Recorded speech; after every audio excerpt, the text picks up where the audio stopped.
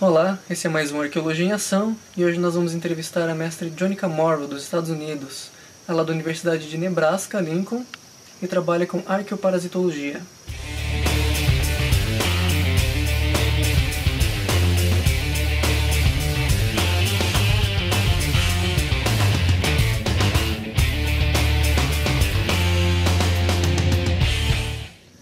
Johnica, thank you very much for the interview.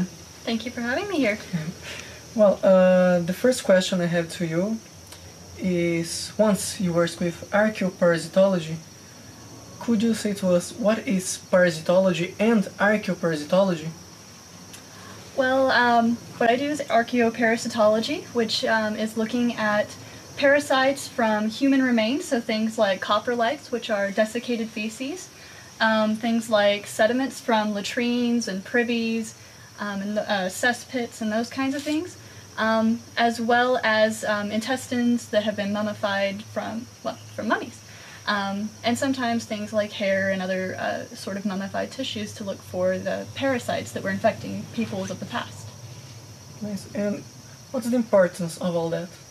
Well, it's really important to understand the epidemiology of parasitism in populations of the past so that we have a better understanding of these parasites today. And a better understanding of the evolution of these parasites over time. So when we look at arqueoparasitology, we're looking at a very specific group of parasites that are still problematic for people today. Things like Ascaris lumbricoides, which is the human mawworm. Things like Trichuris trichuria, which is the whipworm. Things that are still problematic in a large percentage of the populations today. So, Johnica, okay, you said about the importance of these studies, but how can you compare archaeological populations with nowadays populations in these studies of parasitology? Is like the same thing of studies, the same kind of studies, the same method? A little bit different methodology because we're working with older stuff, but it's the same principle. We want to understand how prevalent these different parasites were in different populations. And then that gives us a chance to sort of understand what was the public health like in that population, and how were these diseases being spread. So what were the epidemiological factors that were coming into play with these different populations. And not just the epidemiology, but you can also learn a lot by proxy through looking at parasitism. So for example, there was a culture that lived in Oregon in the northwestern United States, and it was a site called Paisley Cave.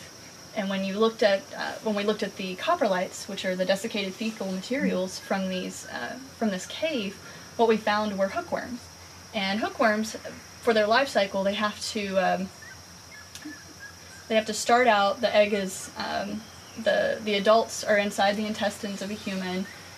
The adults mate, the adults produce eggs, the eggs are laid and come out in the feces, and then the parasite has to hatch from the egg and spend part of its life cycle in the soils. And then when it goes through a couple of molting stages, and when it gets to the infective stage of this parasite, then the parasite will burrow into the skin of a human, so somebody walking around with like bare feet. And then these parasites burrow in, and they go through this whole migration inside the body, and they go through these other life changes until they become until they reach adulthood, and then these parasites mate and lay their eggs and continue the cycle. So for this to be able to happen, these worms have to have an environment in which they are able to live in the soil. And these are typically subtropical kinds of worms, and we were finding these in the northwestern United States. So that tells you a lot about what was happening in pre-Clovis times, which is when these coprolites were dated to, in terms of how people were migrating into the New World.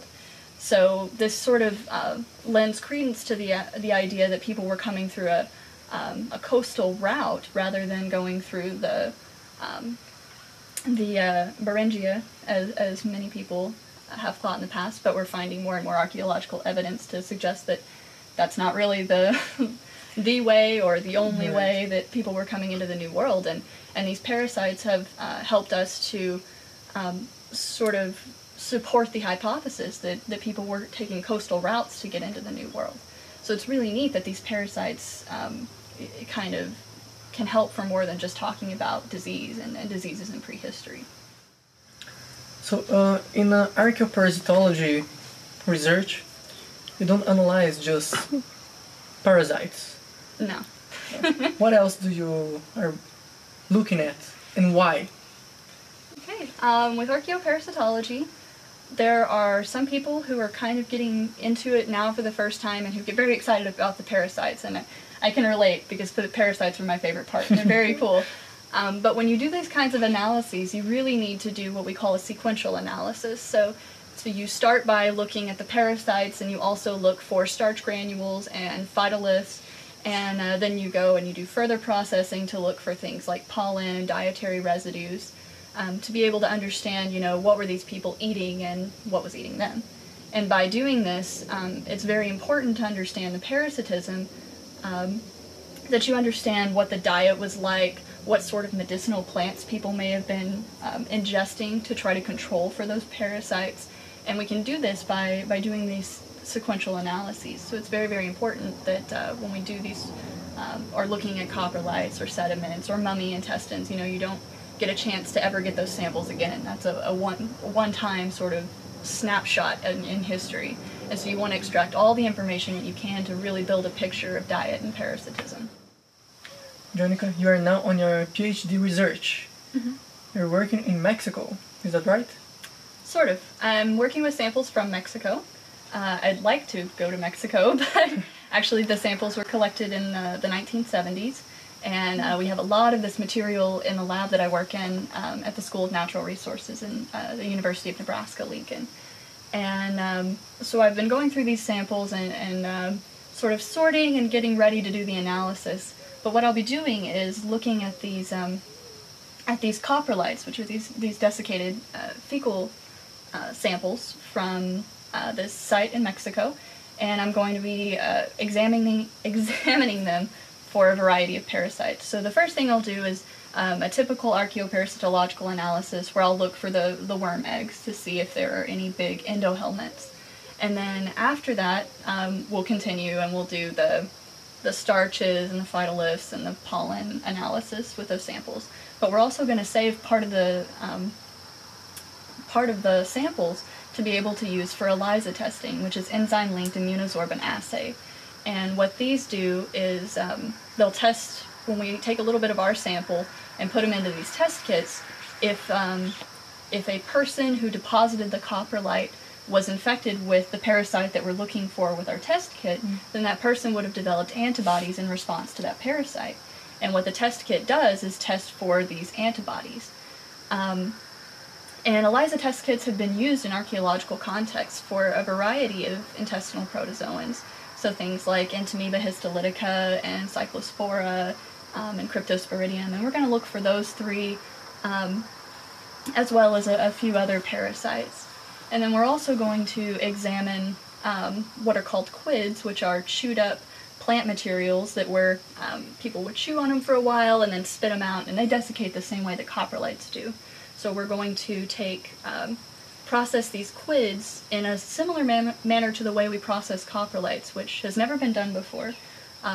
Quids have kind of been not really used for much in terms of looking at, in an archaeological context. Most people have looked at them to see what kind of fibers are made up, so what kind of plants people were chewing, but other than that, they haven't been used for much.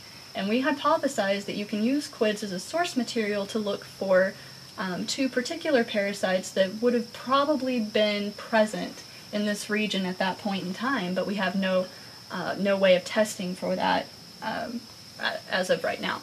So we're proposing a new method of processing these quids to try to look for Toxoplasma gondii, which causes toxoplasmosis, and Trypanosoma cruzi, which causes Chagas disease. So we're going to look for these two parasites from the quids and on a number of intestinal protozoans from the coprolites for my dissertation. Johnica, we know that human remains are not very well preserved. In any environment, they're not well preserved. Even when it's well preserved, you have some things missing there. And how about parasites? It's easily preserved? If you're talking about the endohelminths, it's kind of amazing how well the parasites preserve.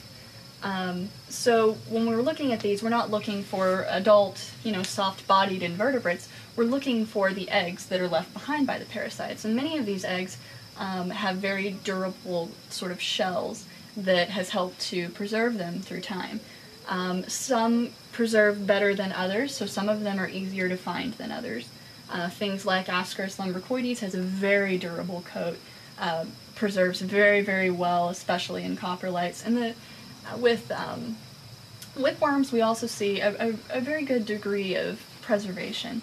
But there are a lot of factors that come into that. So taphonomy plays a big role, and there's, the type of the soil, the aridity of the climate, the nature in which these things were deposited. All of these things are taphonomic factors that go into parasite preservation. But the neat thing about this site where I'm doing my dissertation, this site in Mexico, is that all of the human remains that were excavated were found in a cave that is called La Cueva de los Muertos Chiquitos, so the cave of the dead children. Mm-hmm. And in this cave there were 2 areas that were sealed under a layer of adobe. So there was floor A and floor B, and when they pulled back these adobe floors, that's when they found a number of skeletons, most of which were children. I think there was 1 or 2 adults, and the rest were all children. It seems that they all died about the same time, so that the theory is that maybe there was some sort of epidemic that happened, and then they buried these children because they all died around the same time. And there were also human remains, so there were quids and coprolites and lots of other things that were there.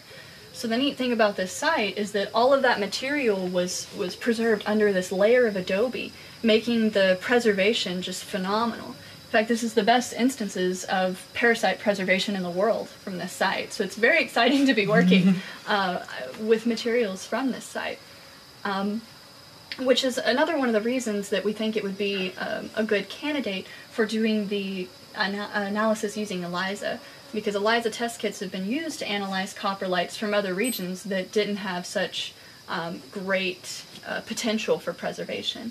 And people have already done, there was one study that has been done looking at coprolites from this site, and the helminths that they found were just amazing. They found, they found hookworms, and they found whipworms, and they found just a ridiculously huge number of pinworm eggs, so Enterobius vermicularis. And the really interesting thing with pinworms is that I think 40% of the coprolites that were tested, and there were about 36 coprolites tested from the site, and about 44% of them tested positive for this pinworm. And with populations today, if a person a population is infected with pinworms, only 5% of the population will actually pass eggs in their stool, which means that from this population, virtually everyone had to have been infected with pinworms. So this is something that comes into play for populations where overcrowding is an issue.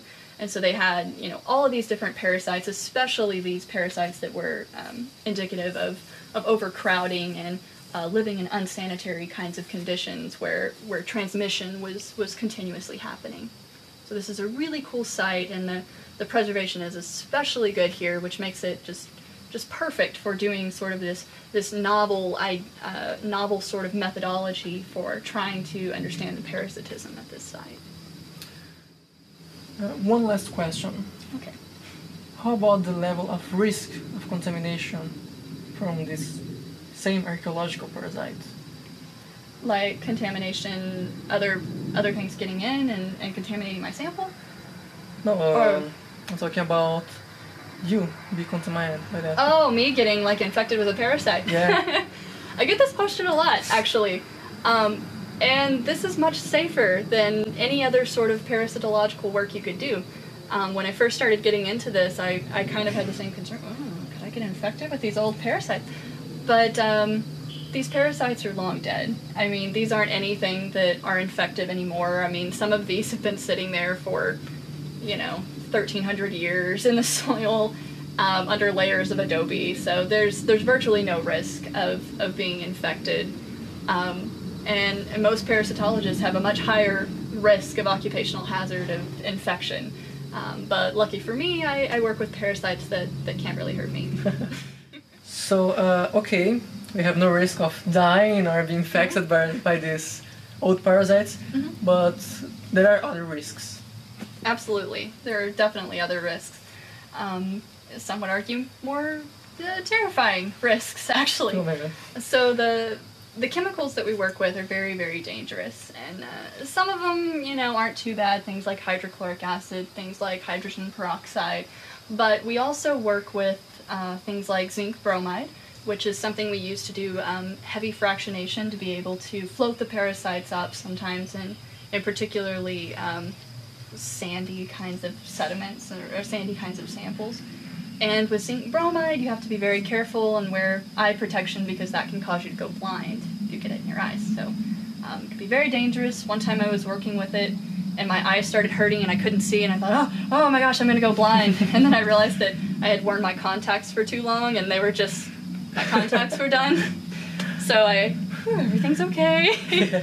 But then we also work with acetylysis solution when we do the pollen analysis, which is a 9-to-1 solution of acetic anhydride to sulfuric acid. So we do work with sulfuric acid, which can be very, very dangerous. Yeah. And when we do acetylysis, we have a special vent hood in our lab and everything that can keep us safe, and we wear gloves and eye protection and lab coats and all of that kind of stuff. But the most dangerous thing we work with is hydrofluoric acid. And hydrofluoric acid is something we have to use when we have samples that are particularly high in silicates, and this can make it really hard to be able to find parasites or pollen or any of the things that we look for. So we use, but the nice thing about this particular acid is it breaks down silicates, but it doesn't break down parasites, and it doesn't break down starches, and it doesn't break down pollen. So none of those things are affected by this acid, but this is a very, very strong acid. And when we use it, we have to use 2 sets of gloves. We have to have a lab coat with sleeves going up through the wrist to where no skin is exposed, and we have to wear a lead apron and eye protection. And we work with in our special vent hood in a positive pressure lab, and we also have the shield down when we're working with it so that we don't have stuff splashing up. And the reason for this is because hydrofluoric acid is very, very dangerous, very toxic, and if you get it on your skin, if you get a little bit, you just need to wash it really fast and go to the hospital, and they'll pump you full of injections to slow down the ions that can get into your system. If you get too much on you and you don't get enough calcium into your system quick enough, it can stop your heart and kill you. And there have been a number of people who work with pollinologists who have died from hydrofluoric acid exposure because they weren't following proper safety protocols. And as long as you're careful and you're going through all of the proper lab safety techniques, you're fine. But it is a risk. We have to keep a tube of calgonate, which is a calcium type gel that will neutralize the fluorine ions if we were to get any on our skin, and that would buy us enough time to get to the hospital for injections. Anyway, so this can be very, very dangerous to work with. It can stop your heart. It's lots of people, or not lots of people, but a few people have died from it. My professor is particularly good about making sure that we're being very careful when we're using it. And when we use this acid, we only use it in the hood. We don't ever take it out. And between steps in using it, we have to count 20 seconds. So you pour a little bit of hydrofluoric acid in, you wait 20 seconds, and then you can mix it, and you wait 20 seconds, and then you can put it in the centrifuge, and wait 20 seconds, and then you can spin it. So we have to have this sort of latency between every step of the methodology to enable us to ensure that we're safe. Johnica, thank you very much for the interview again. My pleasure. I hope everyone understands the importance of arqueoparasitology studies, right? And how much more we can do about that. Oh yeah, lots of work that can be done and should be done, and hopefully I get to do lots more of it.